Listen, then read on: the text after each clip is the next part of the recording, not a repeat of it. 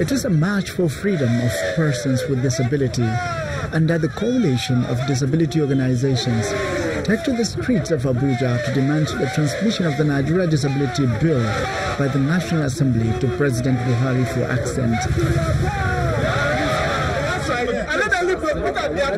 At the entrance to the National Assembly, policemen barricade the gate, forcing the coalition to occupy the main road leading to the Assembly. The leader of the coalition reels out their position on the bill. We are asking them to transmit the Disability Bill to Mr. President to sign it into law. Sir, we are giving the National Assembly 1 week between today and next week Thursday.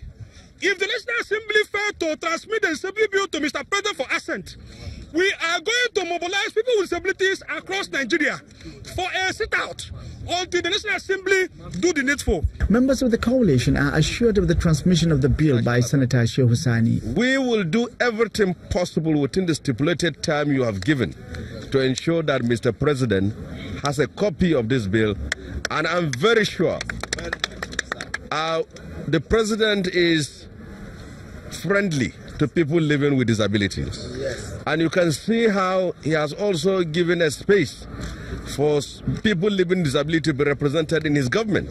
The bill, which was passed by the National Assembly, seeks to protect the rights of persons with disability, in addition to prohibiting discrimination on the grounds of disability and other harmful practices.